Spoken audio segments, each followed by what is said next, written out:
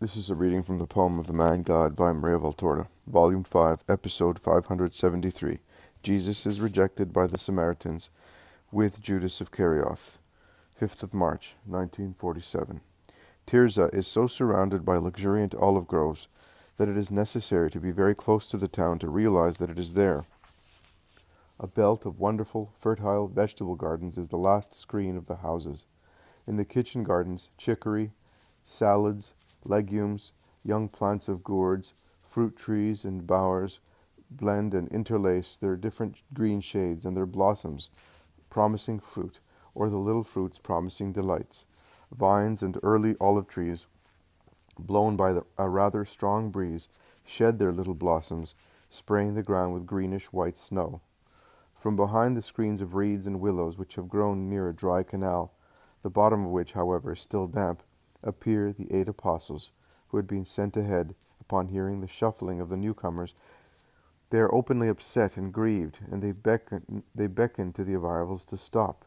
At the same time they rush forward. When they are sufficiently close to be heard without having to shout, they say, "Come away, away, let's go back into the country. It is not possible to enter the town. They almost stoned us. Come away to that thicket, and we shall speak." And anxious as they are to go away without being seen, they push back Jesus, the 3 apostles, the boy, and the women along the dry canal, and they say, "We do not want to be seen here. Let's go, let's go." In vain, Jesus, Judas, and Zebedee's 2 sons try to find out what has happened. In vain they ask, "But what about Judas of Simon? What about Eliza?" The 8 do not listen to them. Walking in the tangle of stalks and water plants, their feet cut by bog grass, their faces hurt by willows and reeds, slipping on the mud in the bottom, getting hold of weeds, seeking support on the edges, and getting bespattered with mud, they move away, pressed from behind by the 8, who proceed with their heads almost turned round to see whether anyone from Tirzah is following them. But there is no one on the road but the sun, which is beginning to set, and a lean, stray dog. At long last they are near a large clump of bushes that delimit a property. Behind the shrubs there is a field of flax, the long stems of which, undulating in the wind, are beginning to show their sky-blue flowers. "Here and here. If we sit down, no one will see us, and when it gets dark we shall go away," says Peter, wiping his perspiration. "Where?" asks Judas of Alphaeus. "The women are with us. We shall go somewhere. In any case the meadows are full on hay cut recently. It will do as a bed. We will make tents with our mantles for the women, and we will keep watch." "Yes, it is sufficient not to be seen, and then to go down to the Jordan at dawn. You were right, Master, in not wanting to take the road through Samaria. For poor people like us, highwaymen are better than Samaritans," says Bartholomew, who is still panting. "But what happened, in a word? Has Judas done some?" says Thaddeus. Thomas interrupts him, saying, "Judas has certainly been beaten. I am sorry for Eliza. Have you seen Judas?" "I have not, but it is easy to prophesy right. If he said that he is your apostle, he certainly got a thrashing. Master, they do not want you." "Yes, they have all revolted against you. They are true Samaritans." They are all speaking at the same time. Jesus imposes silence and says, "Let one only speak. You, Simon, zealot, as you are the calmest." "Lord, it is soon said. We entered the town, and no one troubled us until they learned who we are, as long as they thought that we were pilgrims passing by. But when we asked, and we had to ask, whether a young, tall, swarthy man, wearing a red mantle and a tallith with white and red strips, and an elderly, thin woman with almost white hair and dark grey clothes had entered the town, and had looked for the Galilean Master and his companions, then they got angry at once. Perhaps we should not have spoken of you. We certainly made a mistake. But in the other places we had been received so well that we do not understand what has happened. Those who only 3 days ago were so respectful to you are now like vipers." Thaddeus interrupts him. "The work of Judeans." "I do not think so. I do not think so because of what they said when they reproached and threatened us. I think, nay, we are sure that the fact that Jesus refused their offer of protection is the cause of the Samaritan fury. They were shouting, 'Away, go away, you and your master. He wants to go and worship on the Moriah. Well, let him go, and may he and all his followers die. There is no room among us for those who do not consider us as friends, but only as servants. We do not want further trouble, unless there is profit as compensation. Stones, not bread for the Galilean. Our dogs should attack him, instead of our homes receiving him. That, and even more than that, they were saying. And as we insisted on learning at least what had happened to Judas, they picked up stones to hit us, and they really set their dogs on us. And they were shouting to one another, "Let us station ourselves at all the entrances. If he comes, we will avenge ourselves." We ran away. A woman, there's always a good soul among wicked people, pushed us into her kitchen garden, and then she led us along a path through vegetable gardens to the canal, in which there was no water, as they had irrigated before the Sabbath. And she hid us there. Then she promised to let us have news of Judas, but she has not come any more. But we are to wait for her here, because she said that if she does not find us in the canal, she will come here. There are many comments. Some continue to accuse the Judeans. Some reproach Jesus lightly, a reproach concealed in their remarks. You spoke too clearly at Shechem, and then you went away. During the last 3 days they decided that there is no sense in deceiving oneself and causing damage to oneself for one who does not satisfy them, and they drive you away. Jesus replies, I do not regret speaking the truth and doing my duty. They do not understand at present. They will shortly understand my justice, and will worship me more than if I had no justice, or if it had been greater than my love for them. There's the woman on the road. She is so bold as to show herself, says Andrew. She will not betray us, will she, says Bartholomew suspiciously. She's alone, but she may be followed by people hiding in the canal. But the woman, who is coming forward carrying a basket on her head, goes on, passing the fields of flax where Jesus and the apostles are waiting. Then she takes a narrow path and disappears, reappearing suddenly behind those who are waiting, and who turn round almost frightened when they hear the rustling of the vegetation. The woman speaks to the 8 men she knows. Here I am. Forgive me for keeping you waiting so long. I did not want anybody to follow me. I said that I was going to my mother's. I know, and I brought some food for you. The Master. Which is the Master? I would like to venerate him. This is the Master. The woman, who has laid down her basket, prostrates herself, saying, Forgive the sin of my fellow citizens, if no one had instigated them, but many have taken advantage of your refusal. I have no grudge, woman. Stand up and speak. Have you any news of my apostle and of the woman who was with him? Yes, I have. Driven out like dogs, they are out of town on the other side, waiting for night time. They wanted to go back towards Enon, looking for you. They wanted to come here, as they knew that their companions were here. I told them not to do that, and to remain quiet, as I will take you to them, and I will do so as soon as it gets dark. Fortunately, my husband is away, so I am free to leave the house. I will take you to one of my sisters who is married, down in the plain. You will sleep there, without saying who you are, not because of Merod, but because of the men who are with her. They are not Samaritans. They come from the Decapolis, and are settled here. But it is always wise. May God reward you. Have the 2 disciples been injured? The man a little, the woman nothing, and the Most High certainly protected her, because she is bold, and she protected her son with her own body when the citizens began to pick up stones. Oh, what a strong woman! She shouted, Is that how you strike a man who has not offended you? And will you not respect me, who am defending him, and am a mother? Have you no mother, since you do not respect a mother? Were you born of wolves, or are you made of mud and manure? And she looked at the assailants, holding her mantle wide open to defend the man, and at the same time she was withdrawing, pushing him out of town. And even now she comforts him, saying, May the Most High grant, O my Judas, that the blood you have shed for the Master may become the balm for your heart. But it is a small wound. Perhaps the man is more frightened than hurt. But take some food now. Here is some fresh milk for the women, and bread, cheese, and fruit. I could not cook any meat. I should have been too late. And here is some wine for the men. Eat while it is getting dark. Then, along safe roads, we shall go to the 2 disciples, and then to Merod's house. May God reward you again, says Jesus, and he offers and divides the food, putting some aside for the 2 who are not present. No, I have seen to them, as I took them eggs and bread, which I concealed under my clothes, and some wine and oil for the wounds. This is for you. Eat now, as I will watch the road.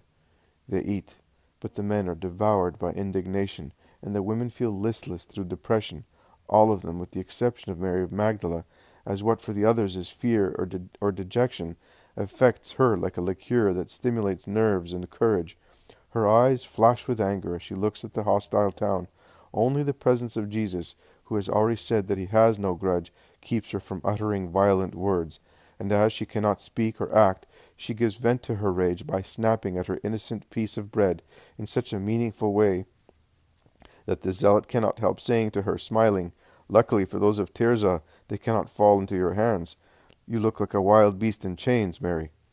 I am, you are right, and in the eyes of God, this restraining myself from going in there as they deserve has more value than that what I have done so far to expiate. Be good, Mary. God has forgiven you sins graver than theirs. That is true.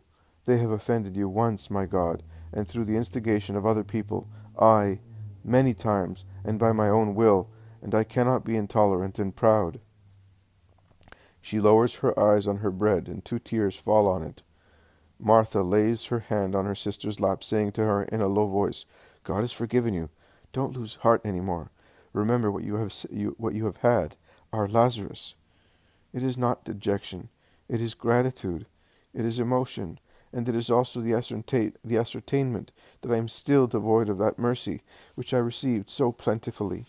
Forgive me, Rabboni, she says, raising her wonderful eyes to which humility has restored kindness. Forgiveness is never denied to humble-hearted people, Mary.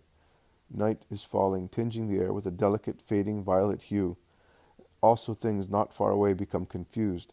The stalks of flax, previously visible in their beauty, have blended into a uniform dark mass.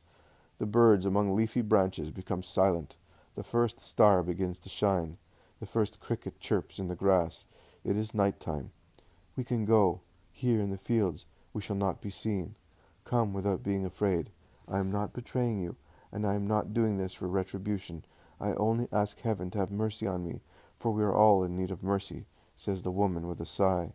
They stand up and set out after her. They pass round Tirzah at a distance, through fields and half-dark vegetable gardens, but not so far as not to be able to see men around fires at the entrances of roads. They are lying in wait for us, says Matthew. Cursed, whistles Philip between his teeth. Peter does not speak, but he shakes his arms towards the sky in a silent invocation or protest. But James and John of Zebedee, who have been speaking to each other animatedly, a little ahead of the others, come back and say, Master, if you do not want to have recourse to punishment because of your perfect love, shall we have it? Shall we say to the fire of heaven to descend on these sinners and devour them? You told us that we can do everything that we ask with faith. And Jesus, who was walking with his head bowed as if he were tired, suddenly straightens himself and casts withering glances at them as his eyes flash in the moonlight. The two withdraw and become silent, frightened as they are by his glances. Jesus, his eyes fixed on them all the time, says, You do not know what spirits are within you. The Son of Man has not come to lose souls, but to save them. Do you remember what I told you in the parable of the wheat and the darnel? I said, for the time being, let the wheat and the darnel grow together, because if you try to separate them now, you might pull up also the wheat with the darnel. So leave them till the harvest. At harvest time I shall say to the reapers, Collect the darnel now, and tie it in bundles to be burnt. Then gather the good wheat into my barn. Jesus has already moderated his anger towards the two, who out of wrath, excited by their love for him, were asking to punish those from Tirzah, and who are now standing with their heads lowered in front of him. He takes them by their elbows, one on his right, the other on his left side, and he resumes walking, leading them thus and speaking to everybody, as they have all gathered round him when he stopped. I solemnly tell you that harvest time is close at hand, my first harvest, and for many there will not be a second one. But, and let us praise the Most High for this, some people who are not able to become ears of good wheat in my time, after the purification of the Passover sacrifice, will be born again with new souls. Until that day, I shall not be pitiless towards anybody. Afterwards, there will be justice. After Passover? Asks Peter. No, after the time. I am not speaking of these men of the present. I am looking at future ages. Man is renewed continuously like crops in fields, and harvests follow one another, and I will leave what is necessary for future generations to become good wheat. If they do not want to do that, at the end of the world, my angels will separate the darnel from the good wheat. Then it will be the eternal day of God alone. At present in the world it is the day of God and of Satan. The former sows goodness, the latter throws his damned darnel, his scandals, his wickedness, his seeds that stir up wickedness and scandals among the seeds of God, because there will always be those who rouse people against God, as here with these people who are really less guilty than those who incite them to do wrong. Master, every year we purify ourselves at the Passover of the unleavened bread, but we always remain what we were. Will it be different this year? Asks Matthew. Very different. Why? Explain it to us. Tomorrow. Tomorrow, or when we are on the way, and Judas of Simon is with us, I shall tell you. Oh, yes, you will tell us, and we shall become better. In the meantime, forgive us. Jesus, says John, I really called you with the right name, but thunder does no harm.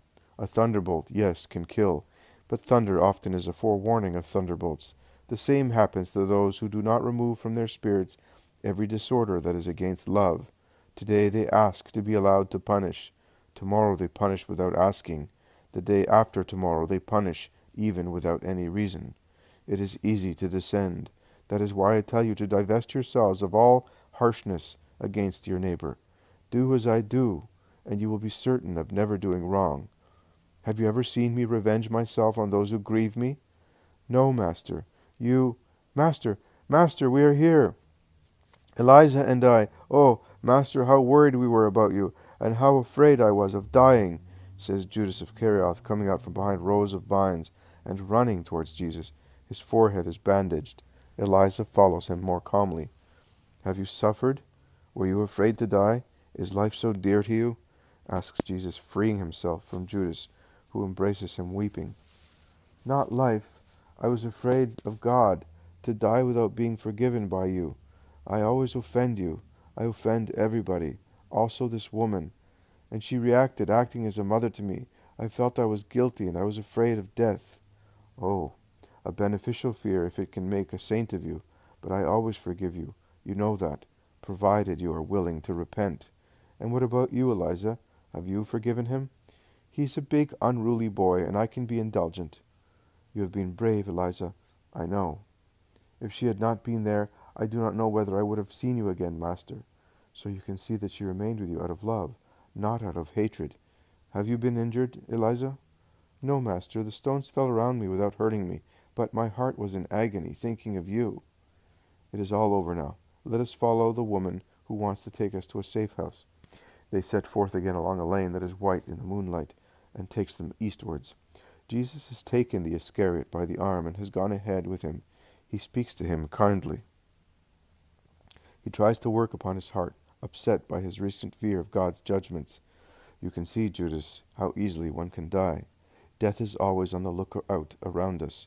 You can see how what seems negligible when we are full of life becomes important, fearfully important, when death skims us. But why should one wish to have such frights? Why should one create them to have them present at the moment of death, when, with a holy life, one can ignore the terror of the impending divine judgment? Do you not think that it is worth living a just life in order to have a peaceful death? Judas, my friend, the divine paternal mercy has allowed that to happen, so that it might be an appeal to your heart. You are still in time, Judas. Why do you not want to give your master, who is about to die, the very great joy of knowing that you have to come back to good? But can you still forgive me, Jesus?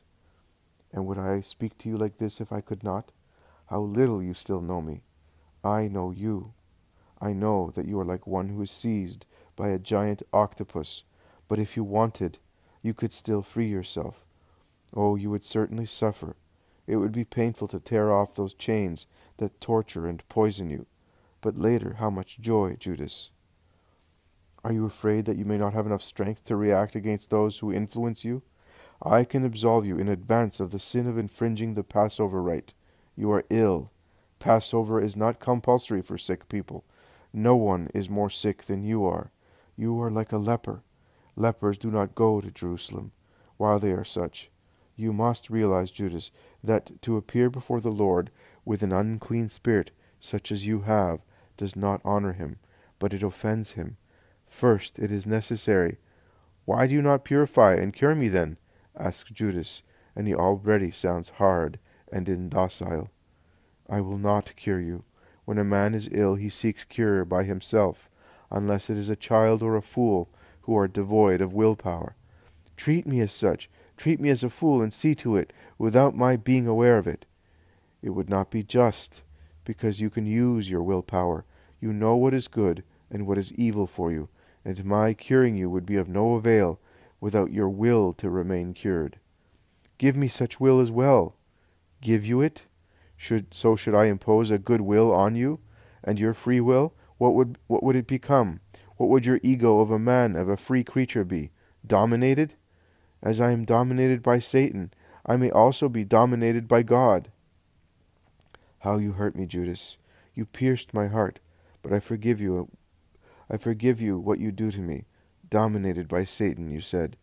I did not mean such a dreadful thing. But you were thinking of it because you know that it is true, and because you are aware of it. If it is true that you can read the hearts of men, if it is so, you know that I am no longer free to do what I like. He has seized me, and no, he approached you, tempting you, testing you, and you received him. There is no possession, if at the beginning there is no assent to some satanic temptation. The snake introduces his head between the bars closely placed to defend hearts, but he would not be able to enter if man did not widen a passage to admire his alluring aspect and listen to and follow him. Only then man becomes dominated, possessed, because he wants it. God also darts the very kind lights of his paternal love from the heavens, and his lights penetrate us, or rather God, to whom everything is possible, descends into the hearts of men. It is his right. Since man knows how to become a slave dominated by the dreadful one, why does he not know how to become a servant of God, nay, a son of God, and he drives away his most holy Father? Are you not replying to me? Are you not telling me why you wanted Satan and preferred him to God? And yet you would still be in time to save yourself. You know that I am going to die. No one knows as well as you do. I do not refuse to die. I am going. I am going towards death, because my death will be the life for so many. Why do you not want to be one of them? Only for you, my friend, my poor, sick friend. Shall I die in vain? Your death will be of no use for so many. Do not delude yourself. You had better run away and live far from here, enjoying life and teaching your doctrine, because it is a good one, but without sacrificing yourself. Teach my doctrine.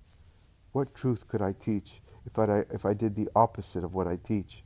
What master should I be if I preached obedience to the will of God, and I did not obey it, and love for men, and I did not love them, to renounce flesh and the world, and I loved both flesh and the honors of the world, not to give rise to scandals, and I scandalized not only men, but also the angels, and so forth. Satan is speaking through you just now, as he spoke at Ephraim, as he spoke and acted many times through you to upset me. I have recognized all such actions of Satan, accomplished through you, and I did not hate you. I did not get tired of you, but I only feel sorry, infinitely sorry, like a mother who watches the progress of an illness that will be the cause of her son's death. I have watched the progress of evil in you, like a father who does not regret anything, provided he can find the medicines for his sick son. I regretted nothing in order to save you. I overcame disgust, anger, bitterness, dejection, like a desolate father and mother, disappointed in all earthly power, turned to heaven to obtain the life of their son. So I have moaned, and I still moan, imploring a miracle that may save you, may save you, may save you on the brink of the abyss that is already collapsing under your feet. Judas, look at me. Before long my blood will be shed for the sins of men. Not one drop will be left in my veins.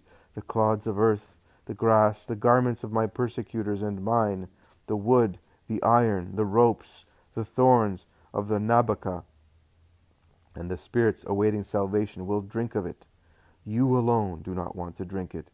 I would give all this blood of mine for you only. You are my friend.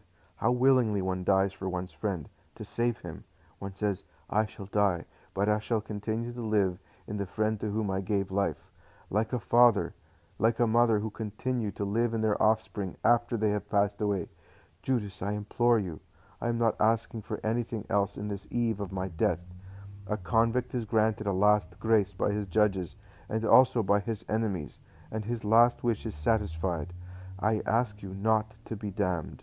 I do not ask you so much heaven as I do not ask so much heaven as I ask you and your will. Think of your mother, Judas. What will your mother be afterwards? And the name of your family. I appeal to your pride, which is as bold as ever, to defend you from dishonor. Do not disgrace yourself, Judas. Consider, years and ages will go by. Kingdoms and empires will fall. The stars will lose their brightness. The configuration of the earth will change. And you will always be Judas, as Cain is always Cain, if you persist in your sin. Time will come to an end, and only paradise and hell will remain. And in paradise and in hell, for the men raised from the dead and received forever with their souls and bodies where it is right for them to be, you will always be Judas, the cursed, greatest culprit, if you do not mend your ways. I will descend to free the spirits from limbo. I will lead multitudes of them out of purgatory, and you, I shall not be able to take you where I am. Judas, I am going to die. I am going happily because the hour I have been waiting for millennia has come, the hour to reconcile men to their Father. I shall not reconcile many of them, but the number of those saved, whom I shall contemplate when dying, will console me for the torture of dying in vain for so many. But I tell you, it will be dreadful to see you, my apostle and friend, among the latter. Do not give me such a cruel pain. I want to save you, Judas. Look, we are going down to the river. Tomorrow at dawn, when everybody is still sleeping, we will cross it, the two of us, and you will go to Bozrah, to Arbela, to Era, wherever you wish. You know the houses of the disciples. At Bozrah, look for Joachim and Mary, the woman I cured of leprosy. I will give you a note for them. I will say that a quiet rest in different air is necessary for your health. It is the truth. Unfortunately, because your spirit is diseased, and the air of Jerusalem would be lethal to you. But they will think that your body is ill. You will remain there until I come to take you away. I will see to your companions. But do not come to Jerusalem. See, I did not want the women to come, except the strongest ones among them, and those who being mothers are entitled to be near their sons. Also mine? No, Mary will not be in Jerusalem. She is the mother of an apostle as well, and she has always honored you. Yes, and she would be entitled like the others to be near me, whom she loves with perfect justice. But just because of that, she will not be there, because I told her not to come, and she knows how to obey. Why is she not to be there? In what is she different from the mother of your brothers, and from the mother of Zebedee's sons? You, and you know what I'm saying, why I'm saying this. But if you listen to me, if you go to Bozrah, I will send word to your mother, and will have her brought to you. As being so good, she may help you to recover. Believe me, we are the only ones to love you thus, without limit. There are 3 who love you in heaven, the Father, the Son, the Holy Spirit, who have contemplated you, and who are waiting your decision, to make you the jewel of redemption, the greatest prey, snatched from the abyss. And 3 on the earth, your mother, my mother, and I. Make us happy, Judas, both us in heaven and us on the earth, who love you with true love. You have said it. Only 3 love me. The others do not. Not as we do. But they love you so much. Eliza defended you. The others were worried about you. When you were away from us, you were in everybody's heart, and your name is on everybody's lips. You are not aware of all the love that surrounds you. Your oppressor concealed it from you. Believe my word. I believe you, and I will try to please you. but I want to do it by myself. I went wrong by myself. By myself I must recover from evil. God only can do by himself. Your thought is a thought of pride. In pride there is still Satan. Be humble, Judas. Grasp his hand that is offered to you in a friendly way. Take shelter in this heart that opens to protect you. Here, with me, Satan could do you no harm. I have tried to be with you. I have descended lower and lower. It is useless. Do not say that. Do not say that. React against discouragement. God can do everything. Cling to God. Judas, Judas, be quiet, lest the others should hear. And you are worried about the others, but not about your spirit? Poor Judas. Jesus speaks no more, but he remains beside the apostle until the woman, who was a few meters ahead of them, goes into a house that appears in a thick olive grove. Jesus then says to his disciple, I will not sleep tonight. I will pray and wait for you. May God speak to your heart. Listen to him. I will remain here, where I am now, to pray until dawn. Remember that. Judas does not reply to him. The other apostles and the women have arrived, and they all stop together, waiting for the Samaritan woman to come back. She comes back soon. She is with another woman who is like her, and who greets them, saying, I have not got many rooms, because the pruners are already here working at the olive trees, but I have a large barn with plenty straw in it. I have room for the women. Come, go. I am staying here to pray.